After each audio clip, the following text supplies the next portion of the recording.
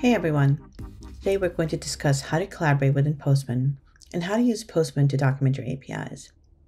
Postman provides multiple ways to enable efficient collaboration throughout your team. We're going to cover documentation, collaboration features like forking, watching, and the PR workflow, as well as commenting and tagging, and we'll also cover how to share collections. Postman provides multiple ways to add documentation for your collection and API, which will help your teammates ramp up quickly and use your resources faster. There are many levels of documentation provided in the platform. Workspaces help to organize the various elements like APIs, documentation, collections, and so forth all in one place. If I click on my workspace name at the top left, I will be able to view the workspace-level documentation in the middle. I can use this area to help the rest of my team get familiar with how to use this workspace. I can either use the Postman's editor or the Markdown editor to help keep my documentation organized by using headings to separate out each section. I can even insert images, tables, links, and so forth. For instance, I could begin with a section called How to Consume this Workspace. This could start guiding my team members, and this way my team members aren't spending time aimlessly clicking around in the workspace. They know what to do when they land here by reading the instructions that I've put together, like reading through the docs, using specific requests in a particular order, and so forth. Next, I could have an inventory section as an overview of all the various Postman elements like APIs, collections, and environments in the workspace that my teammates could use. Below that, I could have an integration section. I could also include a section for external links to any resources that my teammates might need. For example, this could be where they sign up for any necessary credentials. Now let's go to a collection in my workspace and review the collection level documentation. Postman collections are where I can create and organize my API requests. I can use the collection level documentation to give my team a high-level overview of what they can expect from this specific collection and how they can use it. Here on the right side, I've outlined some very simple tasks that my teammates could complete to get more familiar with the API endpoints and their behavior. I could also add some granular documentation at the folder level as well. If I go another level deeper, I can also add additional request level documentation.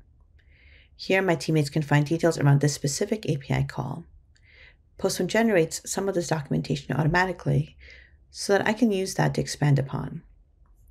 At the very top, this URL is automatically pulled in from the request itself.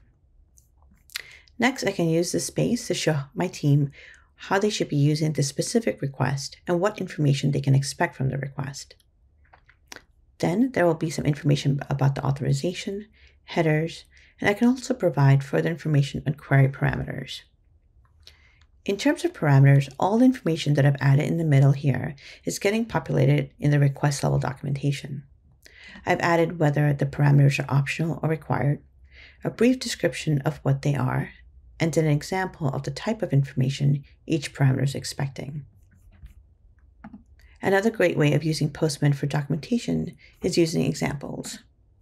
Examples showcase the data that's being returned from a specific request.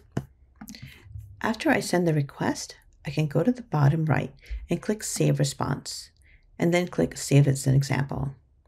And this will save this response as an example underneath the request. Examples get automatically added to the documentation, and adding many different examples can also be helpful for front-end developers so that they can design around the various types of responses that will be returned from the API. If I switch over to the API Builder, where I can create and publish APIs, I can add a summary at the top and also a description using either the Postman editor or the Markdown editor in this middle section. Moving on to the definition, I can see the documentation that Postman has automatically generated from my schema. It details the requests, the authorization, path variables, responses, examples, body, and headers. Now, besides documentation, Postman also offers a familiar collaboration workflow that includes forking, watching, and creating pull requests. This workflow will be familiar to those of you who use Git. To show you the workflow, I'm going to switch between two different Postman accounts. Currently, we're looking at my main account in Postman Lite mode for backend developer. I'll be switching between this account and the Post in dark mode for Elisa Maza, who's a front-end developer. We're both at the same org in different teams, but we need to collaborate across the Postman collection. Now, Elisa currently just has viewer access to these collections. Elisa sees that there's a lock icon next to the collection, which shows that she can't edit the collection. Let's see what happens when we try to have Elisa make a change.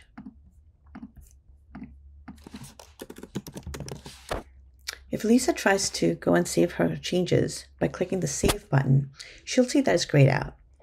The UI suggests that she create a fork and save that way. Next, Elisa tries to create a fork, which makes a copy of the original collection in her own workspace. Creating a fork is super helpful for Elisa to see how the collection works, make local changes to it, and see how those changes affect the collection. Elisa can change the default fork label, choose which workspace she'd like the fork to be created in, and whether she wants to watch the original collection. By default, this option is checked. Watching the original collection will create a link from Elisa's fork to the original collection, so if any changes are made to the original collection, Elisa will get notified about them and can pull those changes down in her fork. I'll show you how this works once we hop into Elisa's workspace. So once Elisa clicks on the Fork Collection button, the platform will automatically take her to the fork of the collection in her own workspace.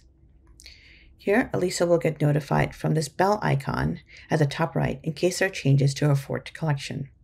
She can then go into her copy of the collection, click the three dots, and then click Pull Changes.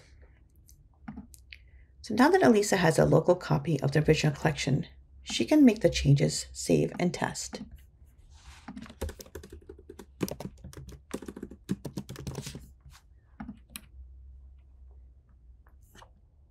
Right now, this change is only saved to Lisa's copy of the collection, but she still needs to push the changes up to the original collection. This is when Elisa can create a pull request to request those changes made to the original collection. Here, Elisa can add a title, select a reviewer, and add a description. She can also review her proposed changes in the Changes tab at the top. Elisa can then click the Create Pull Request button at the bottom. If I go back to my main account, and I go back to that collection,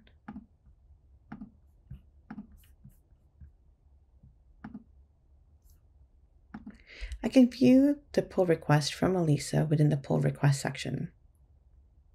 When I click on the PR, I can review the description and what changes Elisa is requesting. Postman also has a great real-time commenting feature that I can use here to better understand why Elisa is requesting this change. I can go into the commenting section, I can @notify Elisa, and ask her why the change to get more details. Now, as Elisa, I can go into the comments section and I can see that the reviewer is asking for more details, and I can respond back further here within the same thread. And we don't have to swap to another communication channel to ping each other. We don't have to take screenshots and share them back and forth to provide context. All of our collaboration can be done directly within Postman. Postman also has the ability to comment on a whole collection at the folder level, on a specific request, on request parameters, and even on the body, pre-request script, or test script tabs.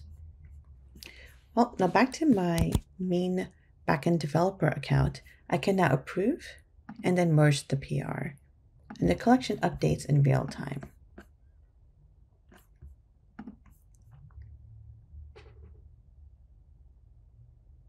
I can also review the changelog to quickly see when and what changes have been made and who merged in the changes. Now, beyond the forking, watching, pull request workflow, in order to reduce the duplication of effort, I can also share my collection with the rest of my team so that they can try it out directly. I can share with multiple team members by entering in their name, email, or Postman group that they belong to, and I can select the role I want them to have, either editor or viewer. The UI will auto suggest a team member when I start typing in the text box. I can select my team member, make sure the role is selected, and then click Share Collection button. This will send an email to them with a link to this collection. Alternatively, I can click Copy Link and send their link via other communication methods like Slack. Now, since I have a README where I'm documenting my collection, I can embed code for a button that says Run in Postman. Anyone can simply click the button, automatically allowing them to view a live version of my collection or fork it into their own workspace. This means any ongoing changes made to my collection will be available to anyone who can access the collection via this method. I can even add an optional environment. Through forking, my team members could even suggest changes to the collection via a pull request. Now, while this feature is usually used for collections in a public workspace, for internal documentation using a team workspace, I can actually tweak the HTML code to point to the collection by using the collection ID and the collection URL. As long as your team has access to the collection in the team workspace, they should be able to use the Run in Postman button to fork the collection into their own workspace. Another way to share my collection is by using the Postman API and a collection access key to give read-only access. When a team member loads up my collection, they will see it in its current state in JSON format and can import my collection as raw text within Postman, where they can further work on it within the platform. Additionally, I can also create a link to embed my Postman collection in my documentation or website that anyone can use to fork my collection, as long as it's in a public workspace. So to recap, we reviewed documentation, collaboration features such as forking, watching in the PR workflow, and commenting tagging, as well as sharing collections.